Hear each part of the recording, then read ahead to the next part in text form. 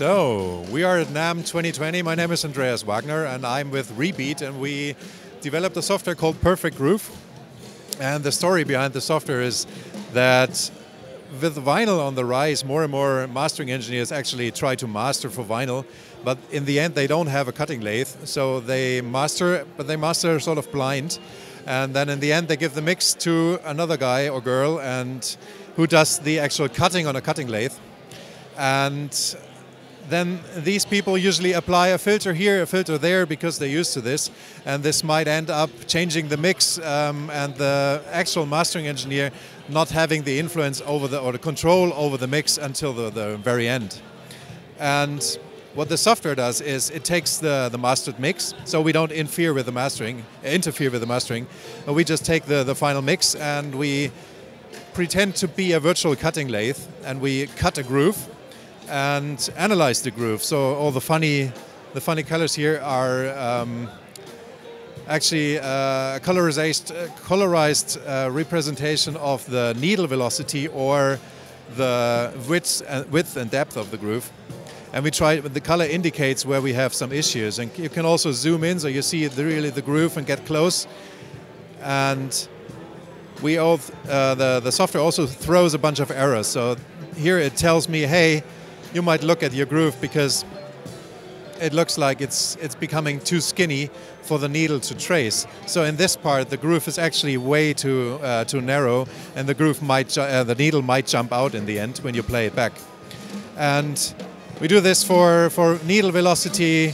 So we analyze needle velocity here. The red color indicates that at this particular position in the audio file, your needle might become too fast and you might want to do something about it. And the software suggests some changes, but the actual change will be done by the mastering engineer. So we don't touch the mastering chain. We just suggest some alterations which might help the mix. And the goal is then in the end that you're clear of warnings and errors, and then you send this to the pressing plant, to the cutting lathe, and they can cut without applying any filters anymore. And this hopefully improves the product.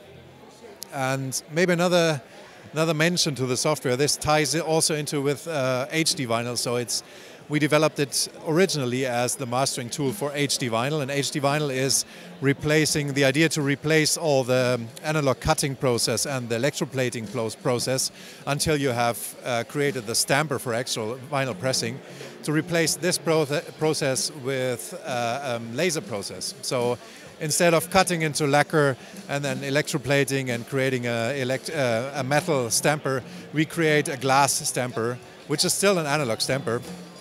And then from this we press the HD vinyl. And cutting out all the electroplating allows us to remedy some shortcomings of the lacquer. So for example, if you cut into lacquer, you have to leave a certain space between the grooves, because otherwise one groove will move the ridge between the grooves into the next groove and you get a crosstalk.